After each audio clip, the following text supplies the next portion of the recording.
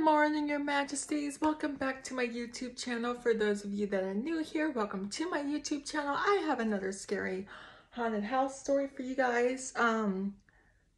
This one is called Swoden House in Los Angeles, California.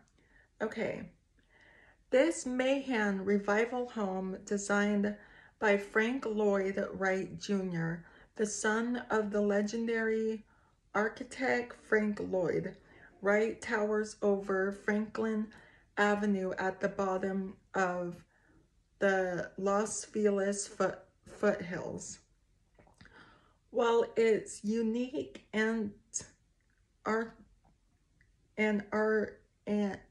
archaical character is certainly noteworthy, arguably the most interesting thing about the home isn't necessarily the block style facade, which was inspired by the menacing yet beguiling opening of a cave or an ancient tomb.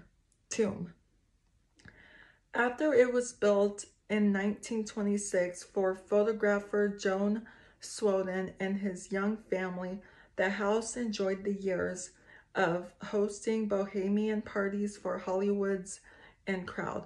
But when George Hodel moved into the house in 1945, its fate as the potential crime scene of America's most notorious cold case, the Black Dahlia, was sealed.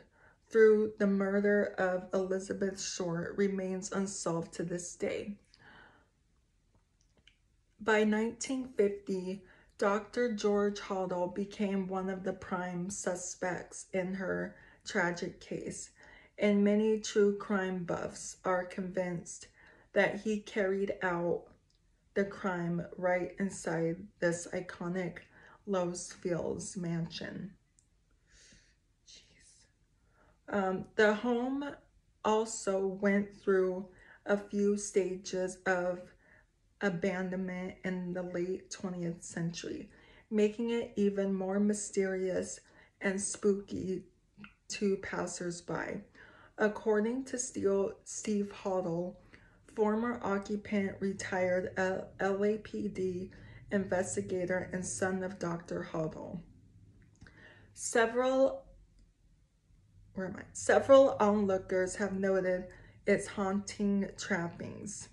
According to Steve, in the 1970s, the Hodel housekeeper returned to the Swoden house and informed the then current owner that this is a house of evil. And on another occasion, Endaman Teskey pointed to the house, saying it's an evil place. Artists, photographers, accountants, and politicians all played and paid there. Murders happened there. It's an evil place. During the same era, Dr. Hodel's daughter, Tamara, went inside the home and claimed to see the spirit of a young woman in the basement years later in 2016. Wow. Ghost Adventures host Zach Bagans investigated the Swoden house with Tamara's daughter, Fiona, who claimed to see the exact same spirit her mother did. Wow, that's creepy. Let me know if you guys have heard of this story.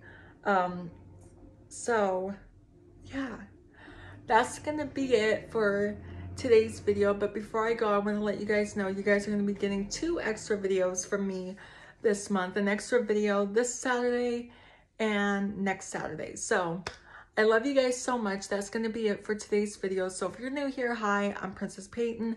Hit the red button to become your majesty and hit the bell notification so you're notified every time I upload a video. And I love you guys so much. You guys are the best human beings ever made. And you're the king of my heart in the song lyrics of Taylor Swift. And I will see you guys in tomorrow's video. Okay, love you. Bye. Mwah.